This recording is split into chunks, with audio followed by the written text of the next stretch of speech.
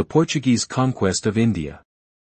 Throughout the 15th century, the Portuguese crown yearned for a piece of the Far Eastern spice trade. For centuries this trade had been dominated by the Venetians, who obtained pepper, cloves, nutmeg, ginger and cinnamon from their Middle Eastern trading partners, the Mamluks and Ottomans. In 1497, King Manuel I of Portugal, 1495–1521, selected the nobleman Vasco da Gama, circa 1469–1524, to find the way to the spices. Da Gama was to follow the route to the Indian Ocean pioneered by Bartolomeu Dias, circa 1450–1500, who had learned to use the strong east winds of the mid-Atlantic to hurl him and his crew around the Cape of Good Hope. Da Gama's voyage. Da Gama set off on July 8, 1497 with a squadron of 4 well-armed ships, 3 years of supplies and a store of cheap goods to trade with what was assumed would be unsophisticated natives. Unfortunately, instead of boomeranging directly around the Cape, Da Gama got caught in the doldrums of the central Atlantic and did not make it around the Cape. After sailing for 95 days, he landed 125 miles north of it at St. Helena Bay. By the time they reached land, most of Da Gama's crew were in desperate shape with scurvy, their hands and feet grotesquely swollen, and their bloody gums distended over their teeth. Scurvy was to become the scourge of all the future European voyages to India and led to countless deaths. No one escaped the symptoms after a couple of months at sea without fresh fruit and vitamin C. Fortunately, the healthiest of Da Gama's crew were still able to mend sails, collect water, and hunt for fresh meat, allowing them to continue their journey. During one of the missions to collect water, the crew had a nasty encounter with the local khoikhoi, and Da Gama received a minor spear wound. The Portuguese resolved to never again approach land without being heavily armed and ready to fight at the slightest provocation. Da Gama then headed down the rest of the west coast, traveled through the stormy seas around the Cape and past the Great Fish River, Eastern Cape, South Africa, where Dias had previously anchored, before sailing into waters previously unknown to Europeans.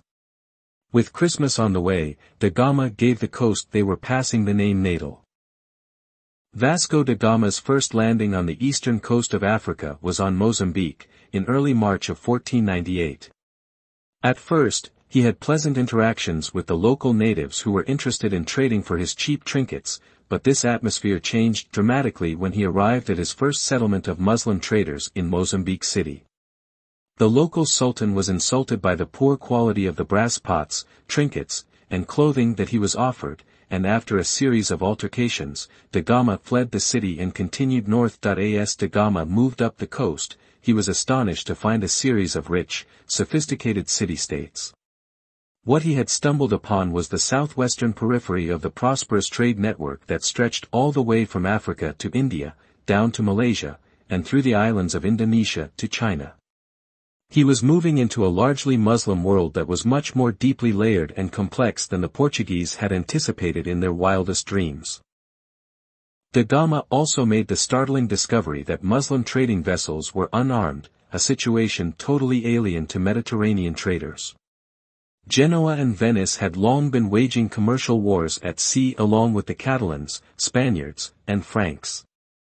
Da Gama realized it would be easy to prey on any Muslim trading vessels he came upon, taking gold, silver, foodstuffs, and hostages from the unarmed ships. Da Gama in India.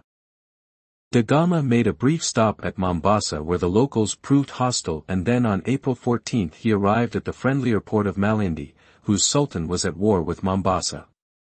Da Gama was able to acquire some trade goods there and, most importantly, was provided with a Gujarati pilot, who showed the Portuguese the way to India on the monsoon winds. While in Malindi, Da Gama grew quite excited when 4 Hindu trading vessels arrived from Calicut, India. He could not fully understand what these sailors were trying to tell him, but they were clearly not Muslims, and he became convinced that they practiced a version of Christianity. The Portuguese would later learn that they were Hindu, but at the time Da Gama was convinced that a pocket of Christianity must exist in this sea of Muslims. Vasco da Gama left Malindi for India on April 24, 1498 and arrived at Calicut less than a month later.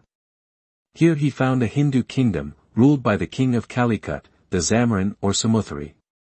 When da Gama showed the Zamorin the gifts that he had brought, they were immediately rejected, but after a tense, confusing audience and shows of force on both sides, da Gama was allowed to do some trading.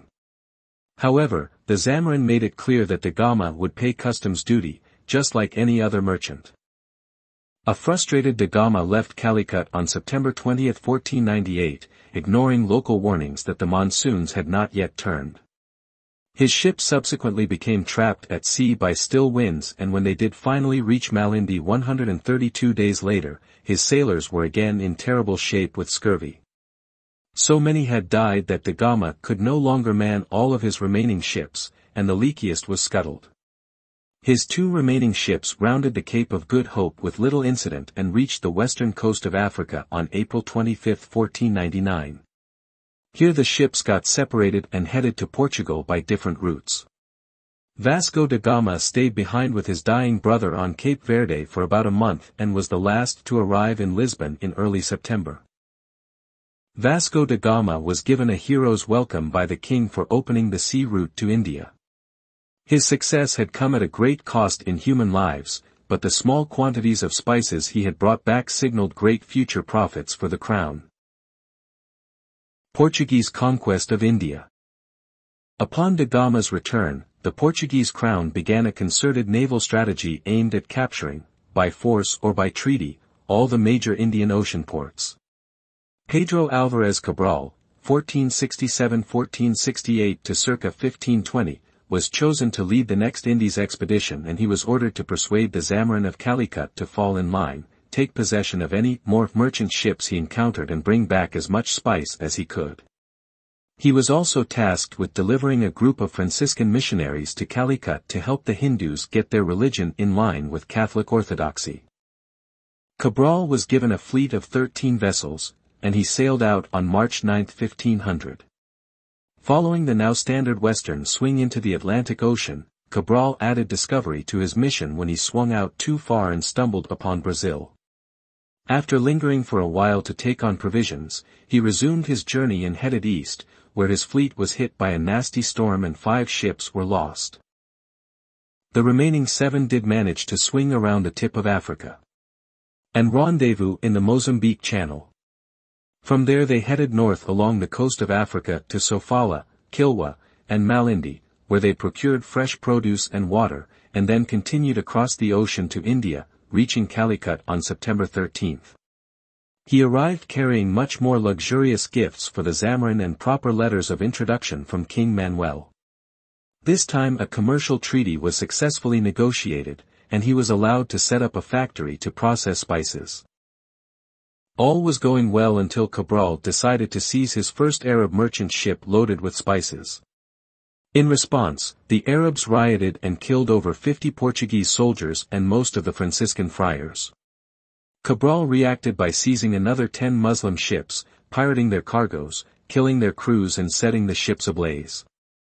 He topped this all off with a full day of shore bombardment of Calicut and another nearby port. On December 24, Cabral left a smoldering Calicut and sailed south along the coast towards Cochin.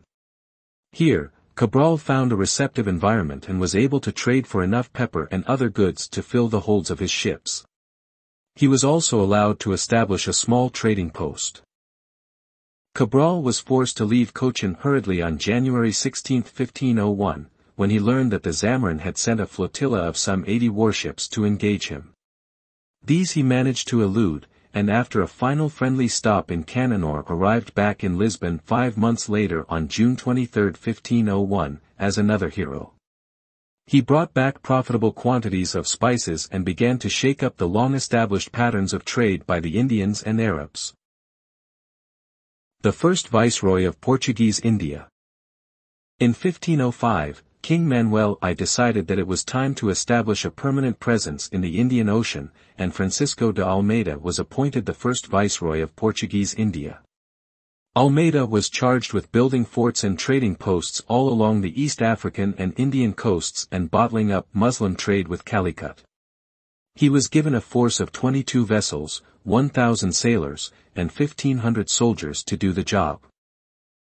After rounding the Cape of Good Hope, Almeida began his mission by ravaging East Africa, storming and sacking Kilwa, torching Mombasa and Mozambique, and in essence taking full control of a 1,000-mile stretch of the African east coast. He then set off for India, leaving a garrison of 550 men behind in Kilwa. On September 13, Almeida stopped at nearby Anjadiva Island, where he built his first fort, and then traveled to Cananor, where he built another fort and left a force of 150 men in 2 ships. Almeida next sailed to Cochin, and to his horror, he found out that the traders left behind by Cabral had all been killed. He retaliated by sending his son Lorenzo with 6 ships to Quilan harbor where he destroyed 27 ships. Upon leaving, Lorenzo encountered a huge flotilla sent by the Zamarin to engage him and roundly defeated them, killing between 3,000 and 4,000 and sinking 200 to 300 vessels. The Portuguese-Mamluk Naval War. As more and more Arab ships were destroyed by the Portuguese in Indian harbors, desperation grew among the Mamluks and Venetians on how to save their lucrative trade network. Finally in 1505, Sultan Kansa al-Ghuri ordered the building of a fleet to fight the Portuguese. The fleet was completed in November and under the leadership of Emir Hussein al-Kurdi, left Suez and arrived at Dio in 1507, where it joined up with local Indian forces and surprised a much smaller fleet of Lorenzo in the Battle of Chaul, sinking 6 of 8 ships and killing the viceroy's son. The governor of the city Meliquis wrote to the viceroy trying to appease him by saying his son had fought bravely, but a furious Almeida wrote back that, "In Chaul you fought my people, and killed a man who was called my son, and I come with hope in God of heaven to take revenge on them and on those who assist them." Crowley, 227. The viceroy rallied his forces, and on February 2, 1509 crushed the Egyptian-Indian coalition and had most of the Egyptian captives hanged, burned alive, or dismembered. Meliquis was forced to surrender, pay a hefty tribute and return his hostages in good health. The remnants of the Egyptian fleet returned to Egypt, and the Mamluks never seriously challenged the Portuguese again. Albuquerque takes over. Almeida had successfully established Portuguese sea power in the Indian Ocean, but a secure naval base had not been established.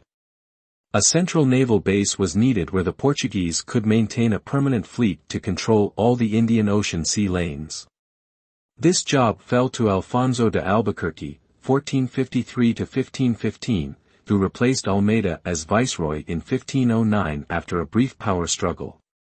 He established Portuguese Goa on the Malabar coast. It had a good harbor, an active shipbuilding industry, and was a major trade center. The Portuguese legacy. In addition to their successful conquests of India and Eastern Africa, the Portuguese under Albuquerque tried to take over all the main trade routes of the East, by conquering the key Muslim-controlled ports of Ormuz, Malacca, and Aden. Ormuz stood at the entrance to the Persian Gulf through which merchants transported spices to the Middle East, Aden was at the base of the Red Sea and served as the spice portal to Egypt, and Malacca at the tip of the Malay Peninsula served as the gateway to the Bay of Bengal, the Spice Islands, and China. Albuquerque led missions that were successful in bottling up Ormuz and Malacca, but he was unable to secure Aden. Muslim merchants would exploit this hole in the Portuguese Indian Ocean Empire to continue to move spices through the Red Sea to Muslim Egypt, where they continued to be traded to the Venetians. The Portuguese would come to dominate the spice trade in northern Europe, but the Venetians would hold on to most of their Eastern European trade.